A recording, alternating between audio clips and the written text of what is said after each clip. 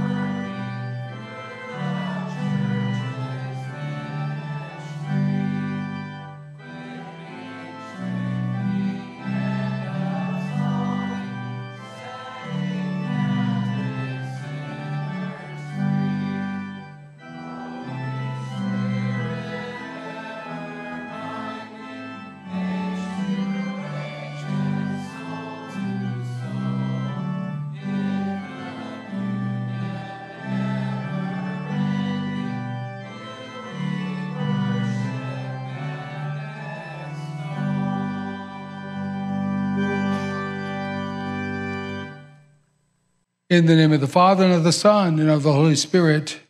Amen. Beloved in the Lord, let us draw near with a true heart and confess our sins unto God our Father, beseeching him in the name of our Lord Jesus Christ to grant us forgiveness. Our help is in the name of the Lord, who made heaven and earth. I said, I will confess my transgressions unto the Lord, and you forgave the iniquity of my sin.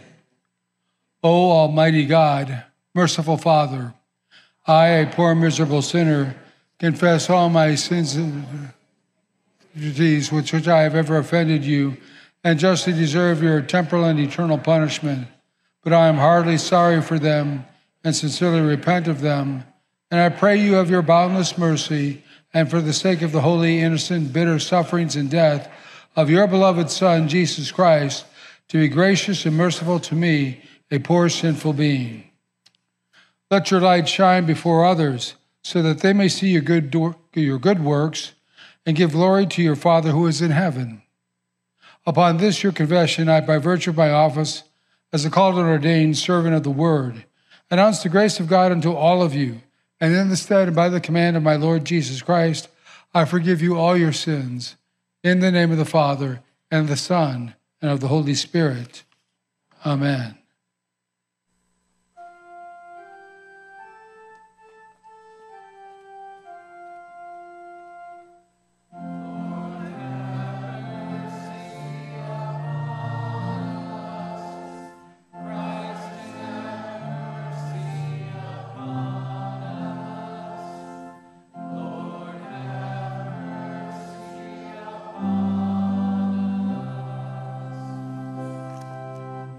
Glory be to God on high, and on earth peace good.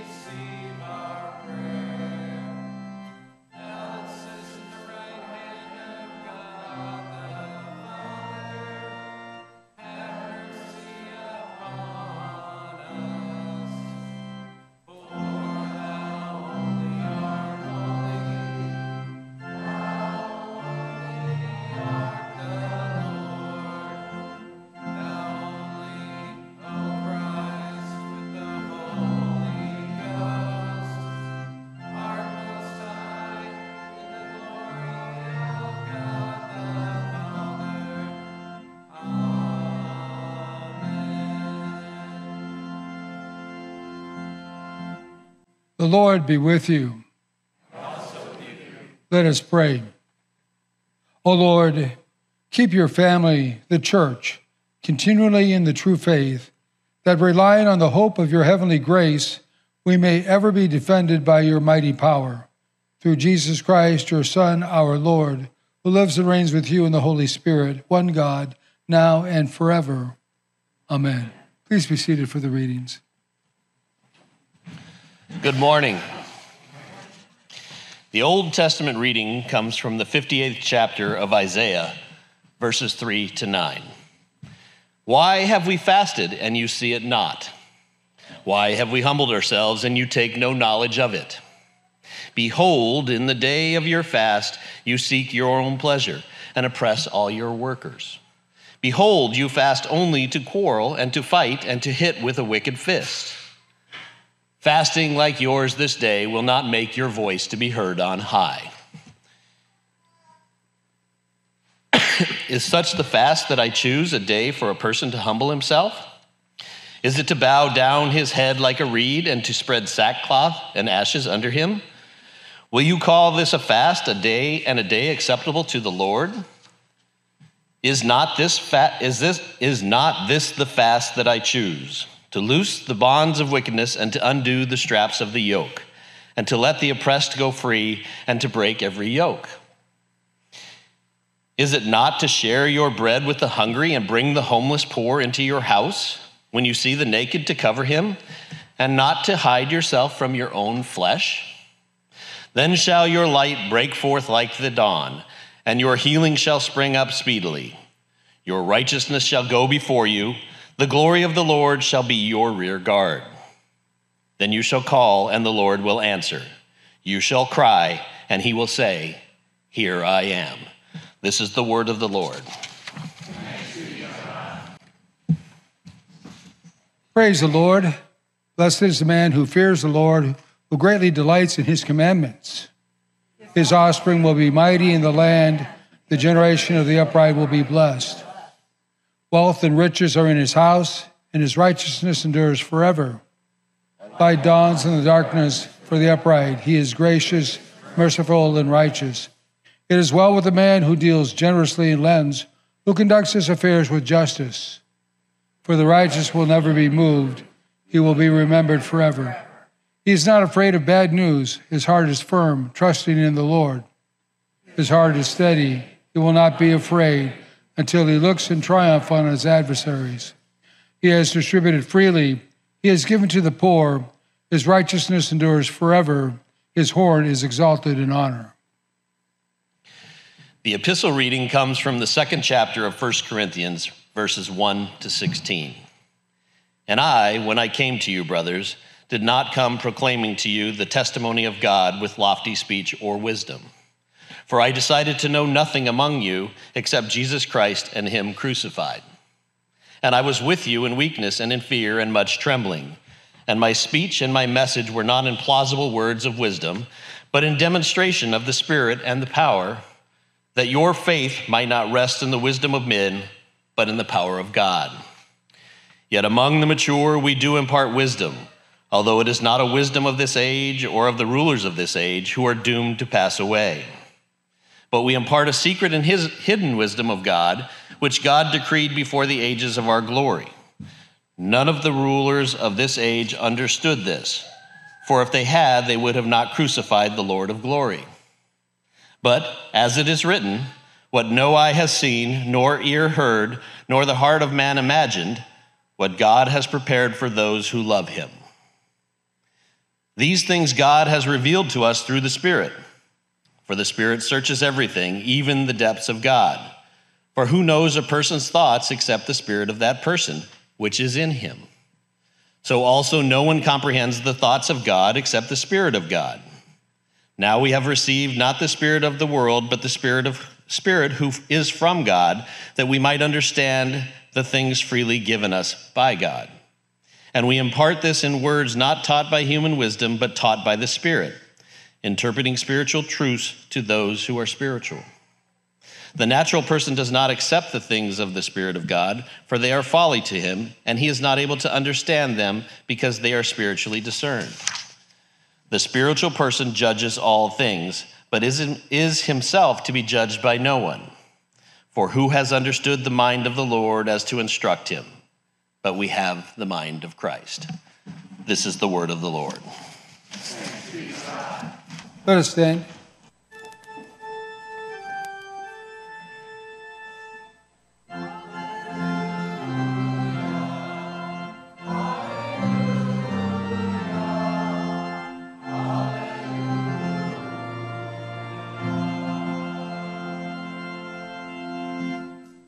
The Holy Gospel according to St. Matthew, the 5th chapter. Glory to you, O Lord.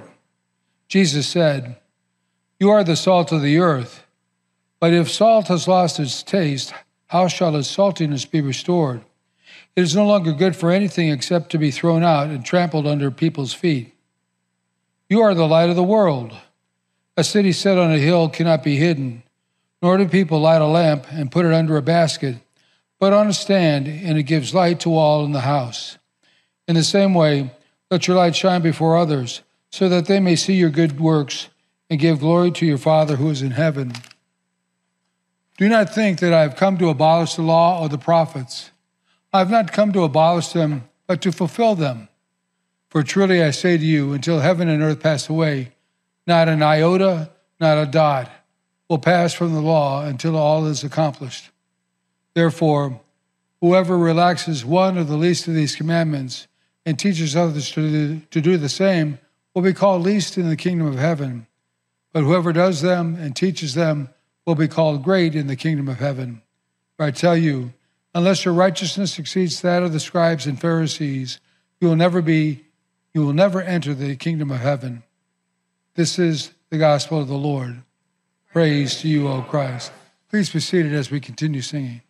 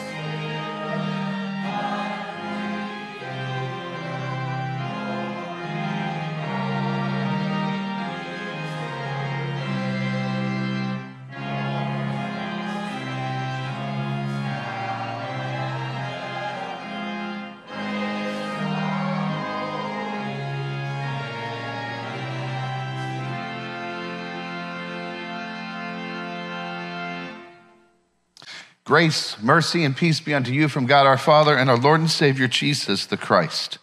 Amen. Our text for today is from Matthew 5, a continuation from last week.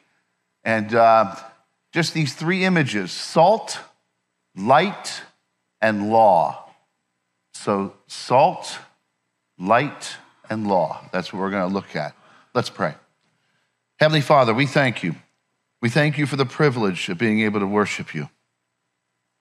As we were praying before the worship service with Pastor Leland and myself, praying how grateful we are to live in a country where we're free to worship and openly at that. And Lord, we know that many of our brothers and sisters throughout the world don't have that privilege for many reasons. Well, Lord, we ask that you help us to not only appreciate what we're doing here today, but to also keep those in mind who are suffering and struggling, even to keep their own faith in Jesus Christ. So bless us, Lord, as your church. Help us to do what we were meant to do so that your will might be done among us and willingly through us. In Jesus' name, amen. You may be seated. Familiar text, familiar text. Now, Jesus had just finished telling his disciples, if you look at, it's an interesting whole passage of scripture. If you look at the people he's addressing, at the very beginning of the Beatitudes, it looks like those things are just for the disciples alone. It's not as plural, it's just for them. And then it gets bigger, and when it starts to be about these things, and this is where it gets to the big stuff. And Jesus has just told his people that they're different, and because they are different, if they're in his kingdom, they think differently. They start to see weakness, not just for weakness' sake, but they start to see it as an inroad to where true strength is. They see suffering not as something which is horrible and a proof that what we're doing is wrong, but more an expectation of that what we're doing is right, and it's going to cause friction and suffering. Being meek, where the world wants to just shout one another down or silence another altogether. And Jesus did all this through the Beatitudes. And he taught his disciples how their thinking changed. I'm sure they were noticing this as they took in what Jesus was saying about this kingdom of grace and light for all people. But they didn't have delusions that what they were going to do was shake Rome or turn over the governments of this world. These were just people that really didn't have much choice. And now Jesus is illuminating to them that, no, you're part of a bigger kingdom than all these kingdoms that try to suppress you. You can think, you can be, you can do, you can have freedom in this kingdom. And so Jesus spells it out. And now he tells us what we are to be about as his kingdom. And he used some really interesting images that would be very prevalent and powerful to the people then, but I think still carry today. And so I just wanted to, that's something I do when I read a text. I look for things that seem to come out and illuminate and how many times they come out, and I just thought I would show you that. And you might have a different system, but whatever helps you, mine or delve into the Bible and glean what you can from it. And you can't turn aside from here what he's saying about light and salt and law. Salt. When I was growing up, salt was white. Now, I don't even know what I'm getting. Sometimes there's all these exotic names for salt, and you get all that, so I just show you this. And sometimes I don't know if it's salt, but it seems to do the same thing. It flavors. Now, there are some people, I'm not one, I can go probably a century with one salt shaker because I just believe there's so much salt in food already, especially the food I buy, trust me, that I just don't need it. But I have people around me in my life, throughout my life, who, if there's not salt on the table somewhere, the food's just not ready. And I don't know if the chef feels like it is with ketchup for steak, but I'm thinking, what are you doing putting salt all over it? But anyway, but salt flavors. But salt also in cooking does some really interesting things. Salt stops, it stops the gluten, okay, from fermenting. and from things rushing to get, bad. Salt has the ability to preserve things. Salt also keeps harmful bacteria out of things and harmful acidity that can come with stuff. Not harmful, but tasteless. And it keeps that from overwhelming. Sugar attacks the food when it's put in there, and salt keeps it at bay, kind of. It's like a big battle going on between salt and sugar. And salt just has this amazing property. Salt was used as fertilizer in Jesus' day. I don't know what the application is here that you're salt, but anyway, it's interesting that not too much, it will kill everything, but a little bit would take care of some of the weeds and get rid of it. And still parts of the world today still use salt in that way. So salt, more than just being a flavor agent, has lots of powerful things. When I was up in Canada, salt was put on the roads when there was ice because salt eats at it. And you learned what car washes were real quick, because if you don't get that salt off your car, it has the ability to eat through stuff. But salt is powerful. It's powerful. Jesus tells us to be salt, and you can take any one of those images and realize what we do. Salt also stops, as I said, it kind of slows things down. As I said, the acidity and the bacteria. As Christians, we have that ability. I want you to get out of the idea. I heard somebody once say, I was asking somebody if they would help out with the church, and they said, well, if it's a really big thing, maybe I can. I thought, a really big thing? That's the last time I asked you for anything, trust me. I couldn't believe what I just heard. Because the early church didn't see themselves as some big global force. The early churches, like the church of Galatia, or the church of Corinth, or they might have been 20 to 30 people. They didn't see themselves as this overwhelming, we're going to bash in the gates. There was no crusade kind of mentality. They had a problem with the opposite mentality, people martyring themselves, saying, better to go where I'm going than to live in this. And so they would willingly go to the lion's den. We were losing great leaders in the early church because the father of the church had to step up and say, stop that. Stop that. That's not what Jesus wants. He wants us, we've got a mission. And the mission is the same. It's to be salt. It's to help bring flavor to the world, to bring joy to the world. I joke with people, that I joke, but I'm also teaching. Our job as God's people is to bring joy into a world which doesn't know where joy is found, true joy. And we could do that in all sorts of little ways. It could be a kind thank you. It could be taking someone aside and saying, listen, what you did the other day was great. That was really cool. And what that does is just encourages and builds. We have the 3 E's here: encourage and engage and enrich. But encourage, big part of being salt in the world, flavoring the world, being that person when people are talking bad about somebody, being that person that inserts, oh, well, hold on now. I was with the person the other day and they did this. Maybe we're just misunderstanding things here. And taking that and diffusing it. You can do that. You don't have to do that as a big group or as some committee, or you can just do that. You can forgive. If you've got a family that's unchurched and you've got a lot of unchurched people, you probably notice that the forgiveness is not rolling out of them like you would hope. You can be those people. You can be those people that forget about what happened yesterday and live for today and tomorrow. Just little things. Little things. Thank you, please.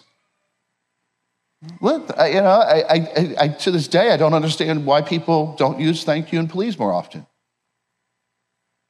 It works in my favor because I was raised to do that. And when I say it on the phone to some customer service people, I get pretty good help, I've noticed. Better than the ranting rave that I've done with cable stations through the years.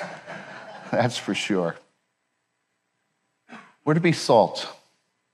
And if we need any further encouragement, isn't that what Jesus did? When he came in the world, he brought flavor to the world. People were coming by the droves and thousands. They were coming out to see this one who they heard cures diseases and takes crippling difficulties and heals them.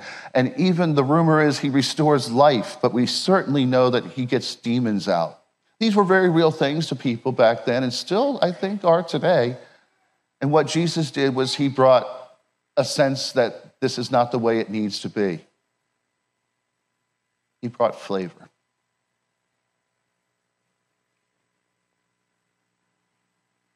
Not big acts, sometimes just little acts, just little things.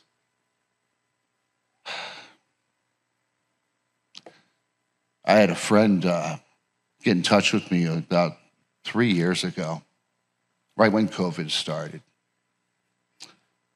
And he said, I don't know if you remember me. They said, you and I used to play tennis together in the summer when you were out of college and you played college tennis. Don't look for it. It's not grand. It's not grand. That's why I'm a pastor. And he said, and he and I used to play, and one day we were working at the same sporting goods store, and he had to go to a tournament, and so I said, just go. You know, I already worked one shift. It was a sporting goods store. What am I doing? Showing people shoes and rackets? I can handle this. And he went and he won the tournament, and I thought nothing of it. I thought, that's cool. He and I one time went to Washington, D.C. We were about 12 minutes from D.C. We lived in Falls Church in Virginia. And we went down there, and I remember talking to him about Jesus. I said, what do you know about Jesus? He said, I don't know anything about Jesus. I said, oh, yeah. And so, thought nothing. I went back to college 3 years ago. He reaches out to me. He goes, let me tell you what happened with me. He said, you need to know. And he sent me a sermon where he used my name in this sermon. Man, this is humbling. And I'm not telling you this to raise me up, but trust me, I had no clue this was going on. This is just God working through me, and like he does with you. But I just want you to know how much fun this is. And so he says, here's what happened. I went to the University of Virginia as a walk-on, and I played tennis at the University of Virginia. He said, but then what I did was I became a Presbyterian pastor. And he goes, it was because of you. And I'm like, me? What did I do? He said, you talked to me about Jesus, and not only did you bring me to Jesus, but my whole family didn't believe in Jesus, and then they all did. And now they do. And then he told me a story of his 18-year-old son who was coming home. He was an honor student, and he was walking home, and a drive-by shooter shot him and killed him. And he said, I couldn't have gotten through that without Jesus. His son kept a diary from the age of 13 to 18, a daily diary of his walk with Jesus Christ. The father sent me that book that they bound after the son was killed so it could touch more hearts. I didn't do anything. The guy had a tennis tournament. He was in the finals. Let him play. I talked about Jesus once, and I didn't badger him. And God did all this without me knowing. And God says, don't you want to be part of that? Doesn't that excite you? It excites me. Because I know God does that through you. And of my experience, which I wasn't even that intentional, and you would have thought I would have been a little more intentional going to seminary and all that, but I wasn't. I was as surprised when he contacted me as anyone could be. One at a time. Never know what can happen. So when somebody says, I want to do something that's big, I'm thinking, who are you to claim what's big? A baby in a manger? Does that do it for you? A guy dying between two thieves? How does that do it for you? Is that big enough? What are you talking about? You do things, and we'll get to that, for the right reason. Now, we're told to be light. And I realize as I try to read and as I get older, not all lights are the same. You used to think a white light bulb was a white light bulb. No, no, no. Then I'd go to Home Depot only to be confused as I am in the cereal aisle of Kroger or the coffee aisle of some super HEB. I don't know what light you are, but you're called to be light. And you and I are called to reveal this Jesus to the world around us. And people are looking at you when they know you're a Christian. And we're the worst enemies of ourselves sometimes. We're so judgmental about one another that we sometimes get lost in that to the real purpose. And the purpose is not that. Jesus gave us a real simple prayer to get us through all that. Forgive us our trespasses as we forgive those who trespass against us. We've learned to say it daily in many of our lives. To remind us to stop that. Gee whiz. We're all different lights. We're all different. Pastor Leland is not Pastor Mucko. Pastor Leland is not Pastor Cosby. Pastor Mucko is not Pastor Welmer. We're all different in so many ways, just like you're all different. I would laugh sometimes when people would turn to me and go, "You're not like other pastors we've met." And I'm only thinking, well, you're not like other treasurers I've met either, but I'm not going to. What do you want me to do with that information? I mean, really, what do you want? We can be the light because God is light. Everywhere Jesus went, he revealed shadows, many of which they were trying to hide, especially the Pharisees and the scribes. Oh, they said the right things, they did the right things, but their heart was not in it. They were doing things to get a reward at the end of the day, not doing things because of the reward they already had the day before. There's a difference in how we do works as Christians. There's a difference in how we view the law. Before we were Christians, the law only has two abilities. Two. It's a curb or it's a mirror. Let's go with the mirror first. The mirror reveals something about yourself. The law, the 10 Commandments, especially as they're spelled out in our Luther's Catechism, because he does a great job of explaining them and what they mean as well. Good to know. All those things, as you go through them, you realize you're not living up, which means you need a Savior. That's one use of the law. The other use is how you got here today. You followed, hopefully, you followed speed limit signs, and you followed stop signs and traffic lights. They curb your behavior. That's how the law works as well. But now, because of everything that Jesus has done, the law is not even to be in our minds as a way of salvation. Otherwise, we take that away from what Jesus did. We don't do the law to try to gain merit with God. We don't do the law to keep the bad things from happening. We do the law out of thanks for everything he has done. Jesus did not abolish the law. We're not under the 10 Commandments anymore. You need to know that.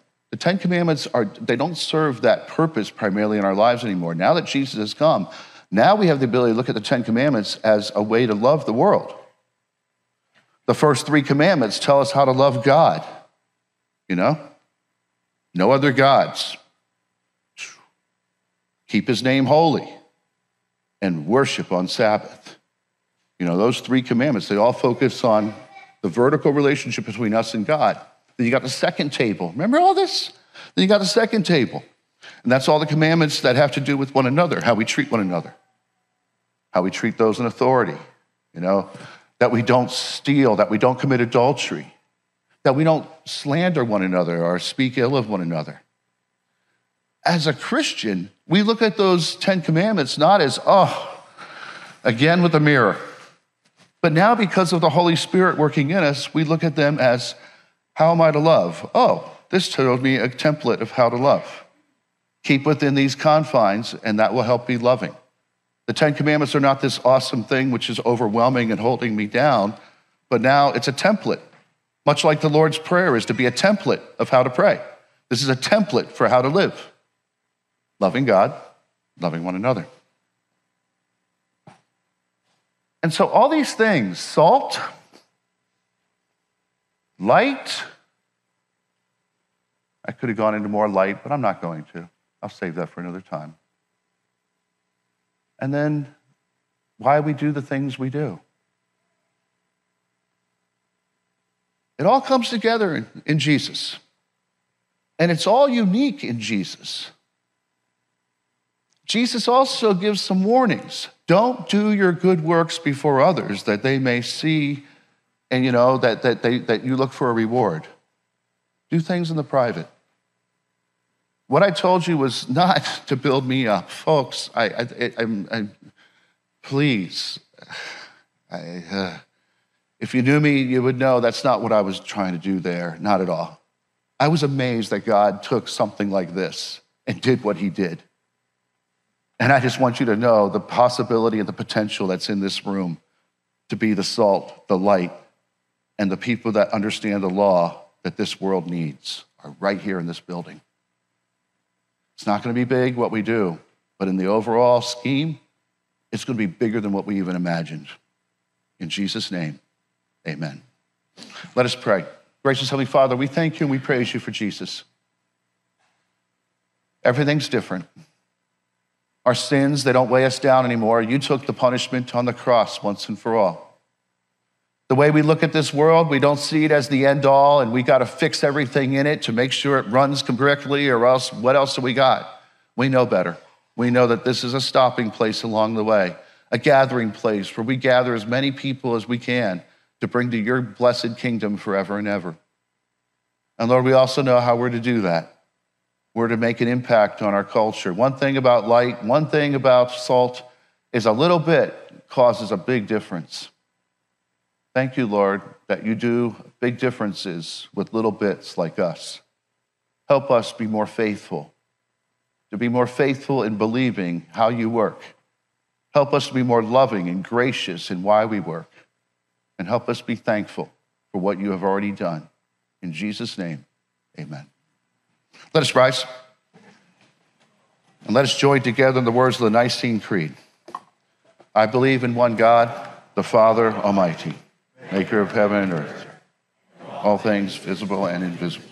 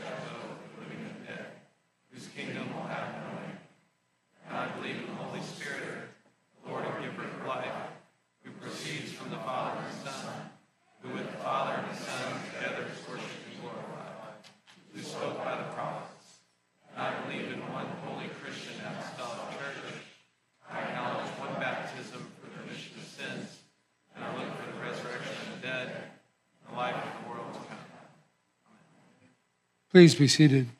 We'll now worship the Lord with our tithes and our offerings. If you have any prayer requests, please use one of the forms you can find in the back of the church and include that in the offerings as they're gathered. Thank you.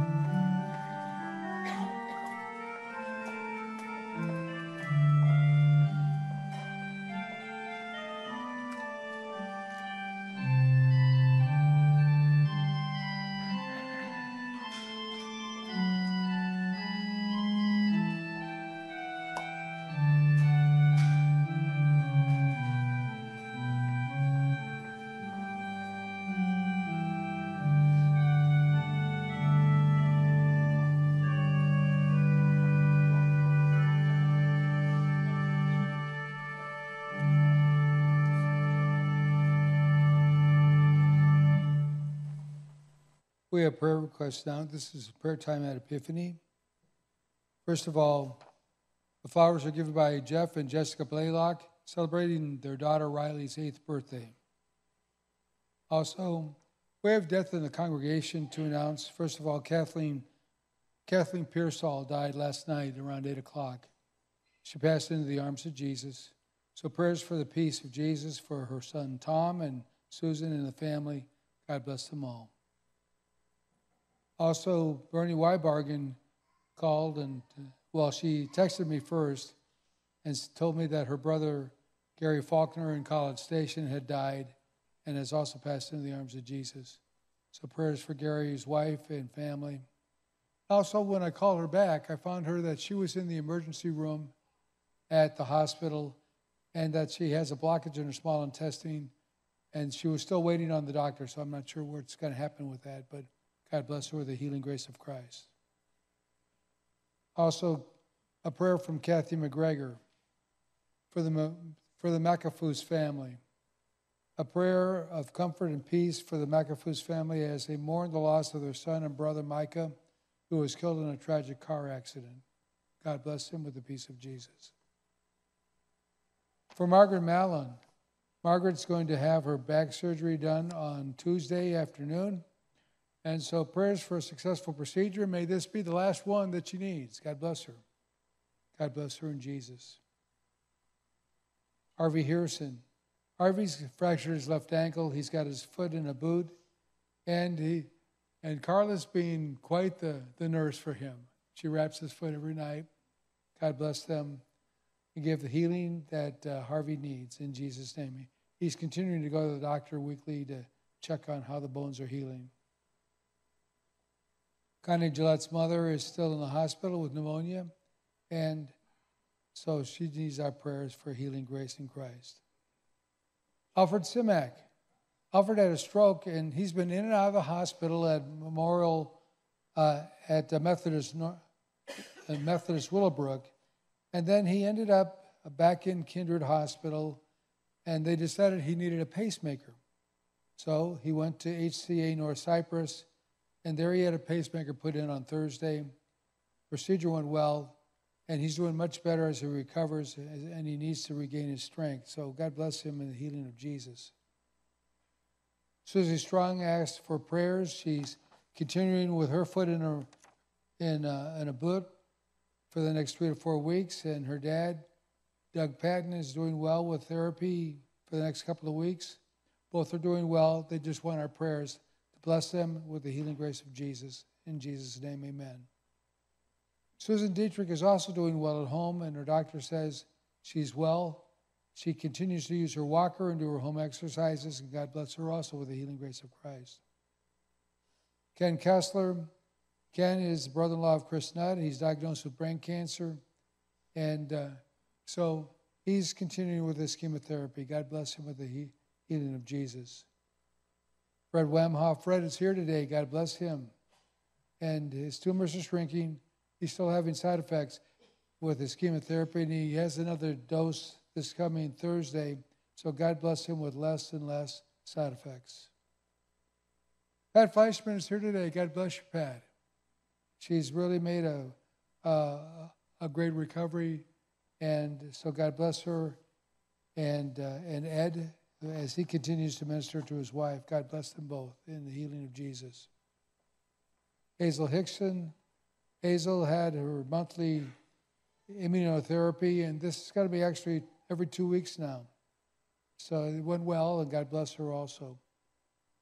Becky Brandt's mother, Marjorie Thomas, continues under hospice care, and they're maybe making a move from assisted living to a nursing home for her. So God bless them as they decide what's best for her. God bless them in Jesus. We'll go to the Lord now in prayer. Please stand with me.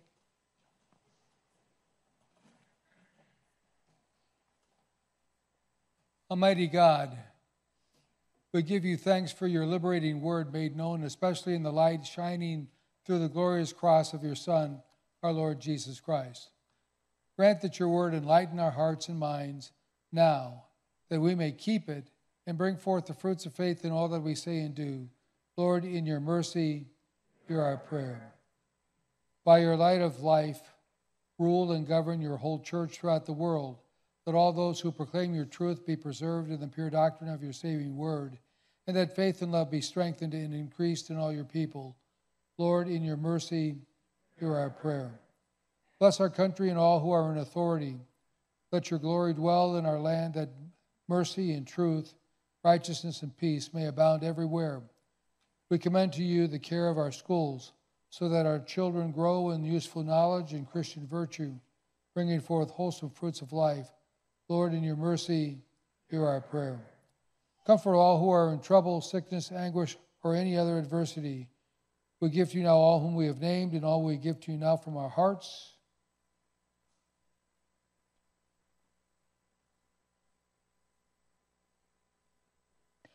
Grant courage and strength to all who suffer for your name's sake.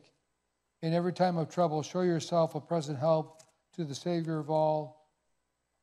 In your mercy, hear our prayer. Accept, we pray, our bodies and souls, hearts and minds, all our talents and powers, together with the offerings we bring before you as our humble service.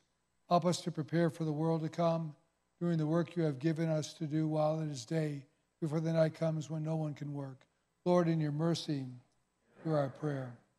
Into your hands, O Lord, we commend all for whom we pray, trusting in your mercy through your Son, Jesus Christ, our Lord. Amen. The Lord be with you. Also with you. Lift up your hearts. Let us give thanks to the Lord our God. It is truly good, right, and salutary that we should at all times and in all places give thanks to you, Holy Lord, Almighty Father, everlasting God, through Jesus Christ our Lord. For what has been hidden from before the foundation of the world, you have made known to the nations in your Son. In him being found in the substance of our mortal nature, you have manifested the fullness of your glory. Therefore, with angels and archangels and with all the company of heaven, we laud and magnify your glorious name, evermore praising you and saying,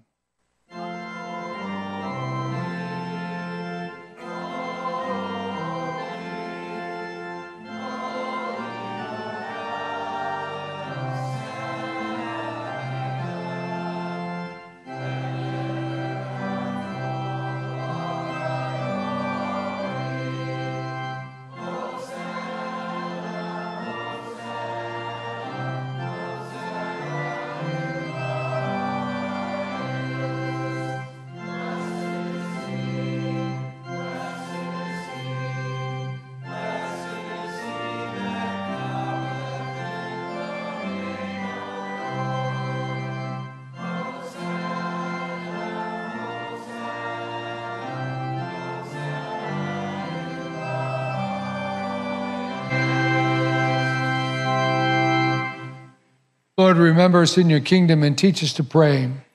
Our Father, who art in heaven, hallowed be thy name. Thy kingdom come, thy will be done on earth as it is in heaven. Give us this day our daily bread, and forgive us our trespasses, as we forgive those who trespass against us. And lead us not into temptation, but deliver us from evil.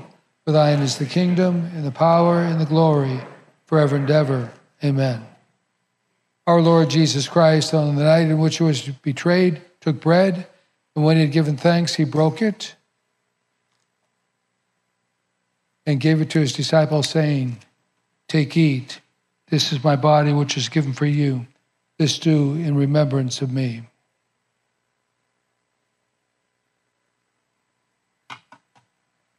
In the same way also, after supper, he took the cup, and when he had given thanks, he gave it to them, saying, "Drink of it, all of you. This cup is the New Testament of my blood, which is shed for you for the forgiveness of sins. This do as often as you drink it in remembrance of me." The peace of the Lord be with you always.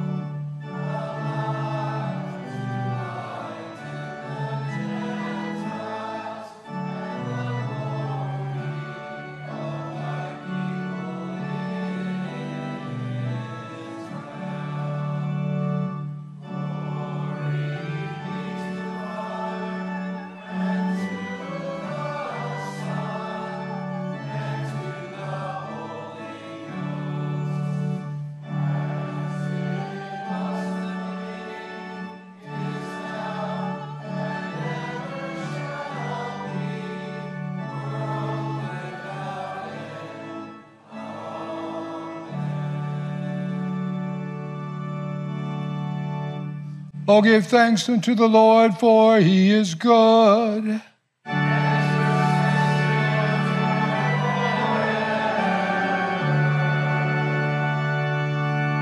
Let us pray. We give thanks to you, Almighty God, that you have refreshed us through this salutary gift. And we implore you that of your mercy you would strengthen us through the same, in faith toward you and in fervent love toward one another. Through Jesus Christ, your Son, our Lord, who lives and reigns with you in the Holy Spirit, one God, now and forever. Amen.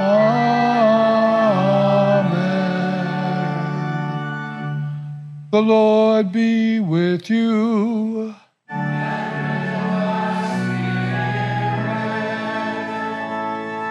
Bless we the Lord.